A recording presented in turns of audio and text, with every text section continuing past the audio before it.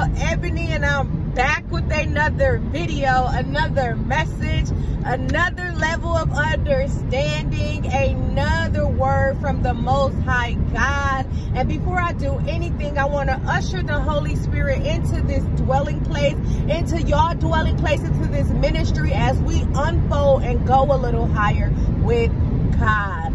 You guys, there are certain, I'm going straight in with it. You guys, there are certain things that happen catastrophically in our lives to allow us to remember who God is above all things that happen that may seem like a disaster to your fleshly will or your fleshly mindset. Harvesting these negative doubts and inconsistency of why have you been put in this position? Why are you experiencing this situation? Why have you been going through things through a rock and a hard place?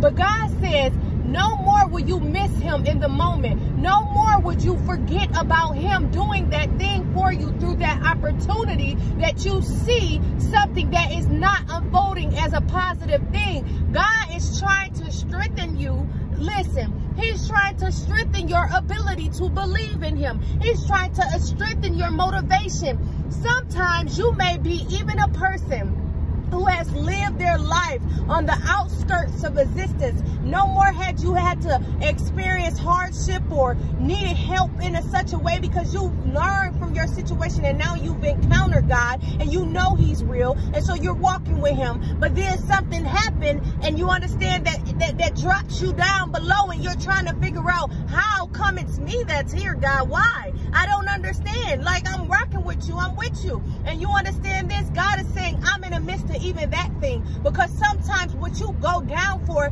to retrieve and need, I'm going to be the person that brings you up. But while I bring you up, I need somebody else to receive what I gave you. You understand? Listen,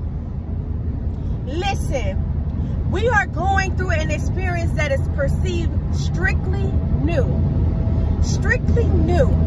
which means even though you're on the outskirts of unknowing what you're harvesting, unknowing the event that's taking place, unknowing why, your catastrophic reason for being in such a divine timing as such the one that you're in, no matter what it is, good or bad, that God wants to use it for his justice, okay? God is no respecter of man. So although you may feel the emotions of the destroyers of lack or pride, getting the belittlement to surface about your situation, how about in that situation you call on God to find him in the midst? The same way when you had the help that he was giving you and you ain't have no worries, when you didn't need to call on him in the midst of this moment that you catastrophically appeared somewhere that you don't even understand how, when you have the finances, when you have the understanding, when you are well equipped to do exactly what you need to do to take off, and you land in a spot that makes you feel like this don't make sense.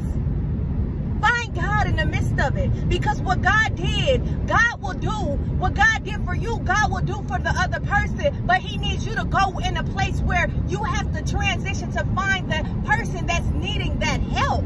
And then sometimes when you gotta help somebody, you gotta know what it feels like to be helped or need help.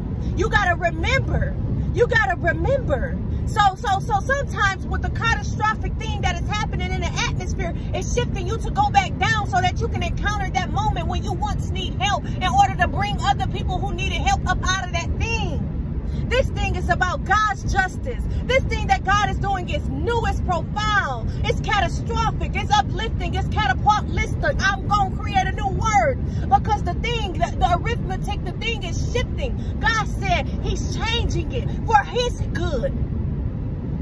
For his good. No longer is it about those things that you once consisted of keeping up with. No more is it about religiousness. This person got all their ducks in a row in order for me to serve God. Does this person seem to appear before God as honest, as true? No more is it about that. What it is about the will of God. Do you trust him enough to do that thing for you even when he brings you down low? I love you, you guys. I had to release this. That somebody say SOS. Somebody say SOS, divine rescue is here. No matter where you are, no matter through that rock in a hard place, no matter where he brought you, no matter if you're shipwrecked, You got to understand that God knows it all. And now what he's doing, he's saying 2 for the price of none. Because what the same person that you needed, the same reason you needed God's help, he going to bring you low so you can give the person who's actually needed that same rescue. Because God is collecting it. He got a ship on it. Listen, y'all got to understand. It's time to take flight. It's time to take flight to what God want to do in your life and not what you want to do. You got to pursue. Pursue God and not man. Pursue God. Let go of doubt and weariness and wayward thinking. Let it go.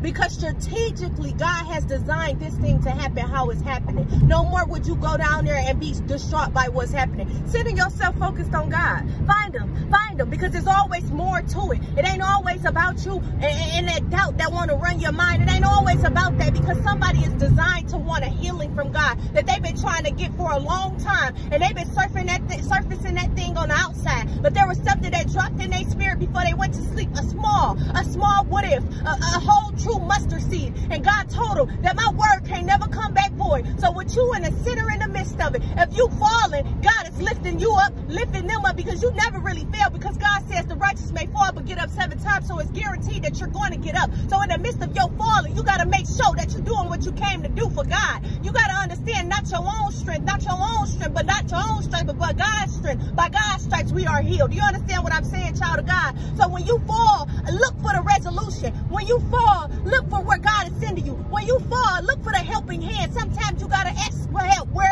is it, God? Where you sending me, God? Where you going, God? And the multitude of blessings become released because you was in the divine essence of his alignments, of the catapultic experience, whatever it is, that broke through in that place. Divine intervention, divine rescue is in the center of the midst of it. Find it so that you find God, so that you know what you came to do is for God and not for you, and you ain't serving your pride. I love you, child of God. Be blessed and know that God is fighting for this nation. Understand we have entered a new season, a new breakthrough. Understand where we're going is higher in the call and the command of God. Are you going to be in it, or are you going to walk against it? What you going to do? Choose the side of the fence that you choose to serve for God. Bye. Salute the King. Be blessed. Be well. Bye.